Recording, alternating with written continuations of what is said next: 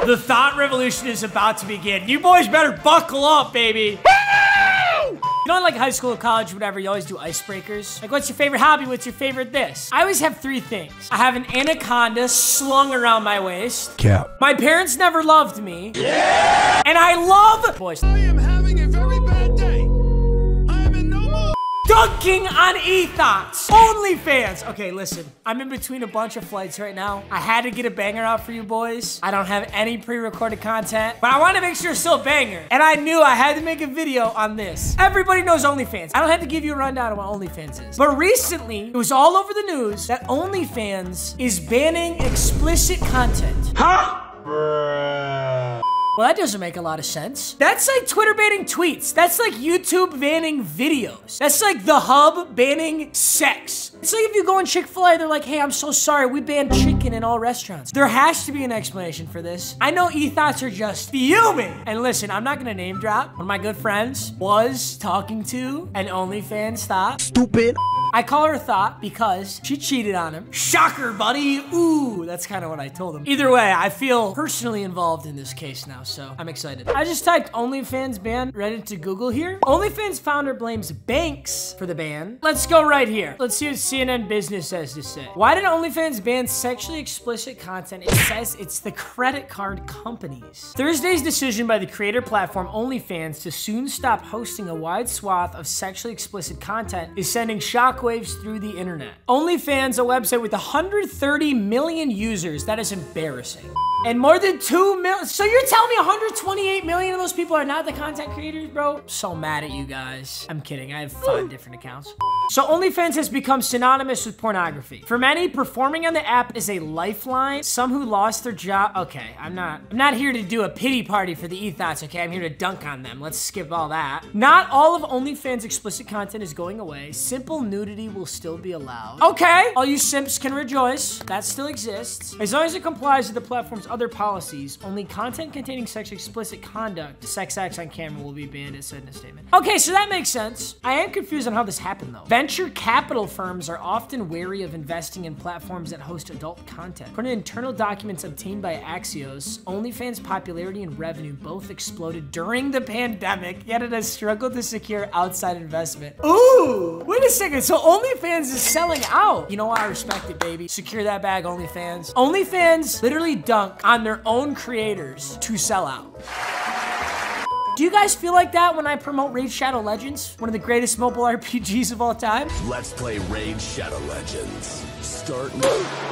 Is that how you feel? Do you feel dunked on? Here's the difference though, is these girls are like, this is their livelihood. They're making an absurd amount of money. And they were just like, nah, chief, I want that venture capital firm to come in and hand me a bag slammed on, down the lane poster. I don't do that to you guys. I mean, you can still skip the ad. You can also download it using my link. Shut your fucking ass up. Just shut the fuck up. It's funny that it got booming during the pandemic, bro. I'm not gonna lie, I do remember when the Hub did like a free week of Hub Premium. Me and all the boys were like, yo, let's rip. Pause, bro. So we had a big sleepover and we all, okay, I'm done. Hey, yo, what the fuck? Hell no.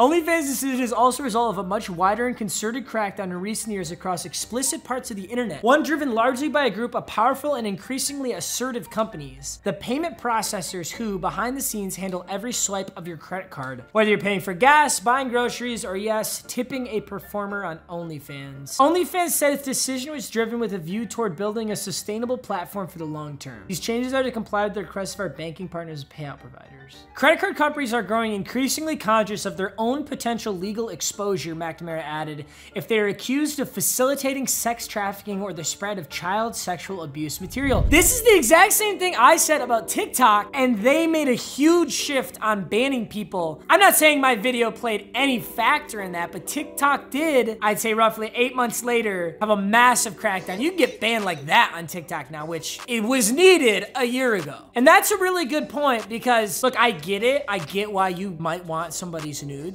I was 16 once. I definitely might have shelled out a good amount of money for Megan Fox's nudes. But the problem is I probably would have used my mom's credit card for that, which is what I imagine a lot of people are doing here. I'd have been like, Mom, I gotta get some football uniform or something. Megan Fox's nudes.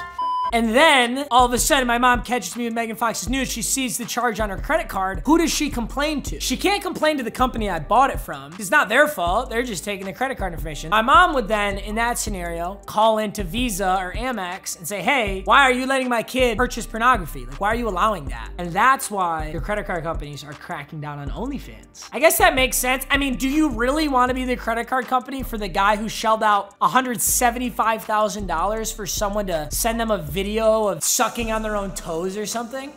Oh my gosh, do you guys remember that story I told you in a recent video about a small person? I want to say midget, but I can't because you have to say small person. That small person also happened to do OnlyFans. This story is insane. There's a smoke show, baddie, 10 out of 10, and she lives with this small person. And I've heard through the grapevine, they both do OnlyFans. Not anymore, really. Get shit on. But I've heard through the grapevine that the small person makes like triple what the absolute baddie makes because of like, basically like fetishes. It weirds me out so bad, if I can be totally honest with you. But like, that's the burden that falls on the credit card companies. Not OnlyFans' problem, that's what their platform is for, or I guess was for. Do you really want to be the guy at Amex who gets a call from a mom? And it's like, why did my son just spend $15,000 on small person porn? I wouldn't want to be the guy on the other end of that call.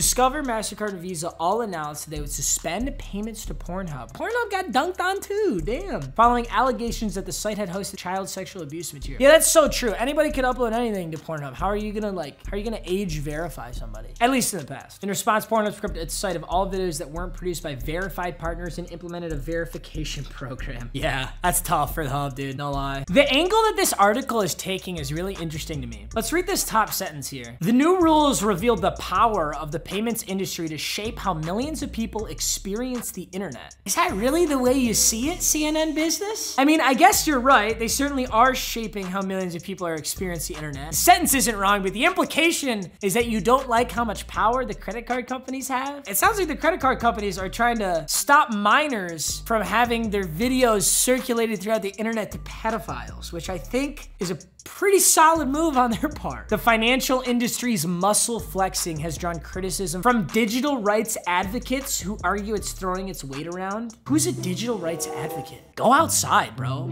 Very well written article though. I'm really impressed right now. Now sex workers are raising their voices again, this time to defend their ability to represent themselves on digital platforms like OnlyFans. This I have the biggest issue with. I actually don't really care if someone's a sex worker or not. I don't have an opinion on that. Honestly, they're making a shit ton of money, so good for them. They can secure themselves and their family for the rest of their future if they invest their money right. So I think it's a good idea. What I don't like is when people bitch so hard about a platform that they build their audience on. It's how I feel about all YouTubers making fun of YouTube all the time. Let me explain. So like this sentence here, several OnlyFans creators have told CNN Business they are frustrated and angry at OnlyFans announcement, adding that the decision will cost the creators their livelihoods and networks and could ultimately lead to a decline in OnlyFans' own popularity as a platform. I don't disagree with the last sentence, but the rest of that is just bullshit. The equivalent is you have built your house on someone else's land. That's what I always say with YouTube. If tomorrow YouTube is like, Matt, you've made so many inappropriate jokes that we're wiping your channel, obviously I'd be pissed, but like, it's not like this is my website. YouTube pays me. I'm incredibly grateful to YouTube for giving me the platform that I can reach you guys. And in reciprocation, YouTube appreciates me, and that's why they haven't taken my channel down.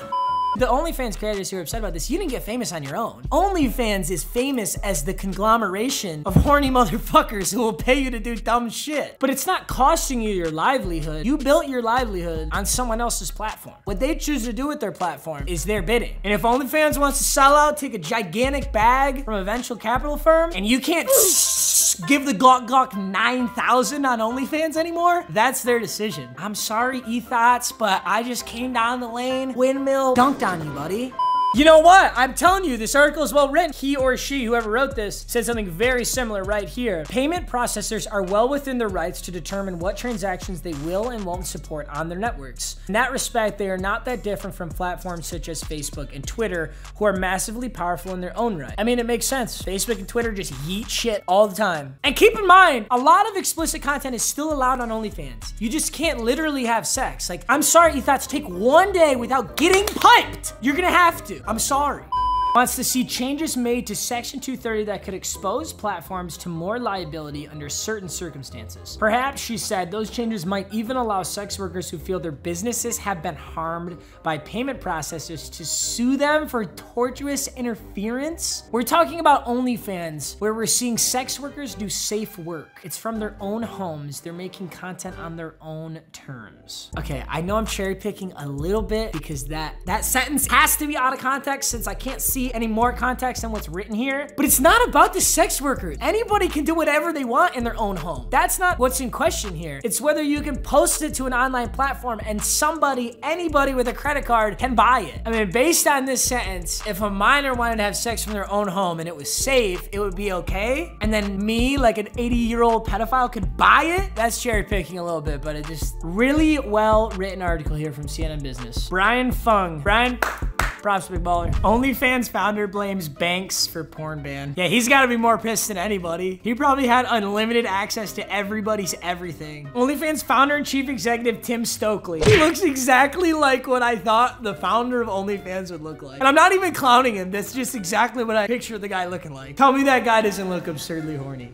The UK company has faced criticism for abandoning the adult performers who helped attract its roughly 130 million users, as well as skepticism as to whether it can prosper under new rules that ban sex acts. They'll permit nudity. I feel bad, bro. I don't necessarily feel bad that they banned it because I think it should have been banned, but they really waited until they got so famous and then banned it. It's like you knew what could have gone wrong 2 years ago, 1 year ago, whatever, but OnlyFans wasn't popping like this. Now it's popping and they're like, we might want to crack down on what just got us famous. You know, this kind of reminds me of, like in a very low-key sense, is Vine. I know some of you are closer to my age and I know some of you are younger. Seems to be like a 50-50 split when I meet you guys in real life. But Vine was TikTok way before TikTok was TikTok. TikTok's a lot better, way more features, way easier to use, all that. But Vine was like the most popular app ever. Everybody was talking about Vine. And then within the span of 2-3 years, I don't even know what happened. I don't know if they got bought out or just got deleted from the app store. I have no idea what happened, but it was gone. And there was this massive void for like 4 or 5 years. Everybody wanted that short form content, that re-addicting shit, like what TikTok is. And then TikTok comes out, it blows up, this cycle repeats. If OnlyFans goes down in a burning fire for this, there's gonna be a gap until somebody comes in and there's gonna be a brand new OnlyFans. I'm telling you, bro. All right, that's it for today's video. I don't really know why I wanted to make this video so bad, but I do like making this style of content. I hope you guys enjoyed too. I know this isn't your regularly scheduled gaming content, but we'll get right back to it. Tomorrow's Wheel of 2K. After that, I got Madden 22 video and we'll figure it out from there. Plus MMG Live is coming up real soon. All right, I love you boys. Thank you for watching as always. I will see you in the next video. Peace out.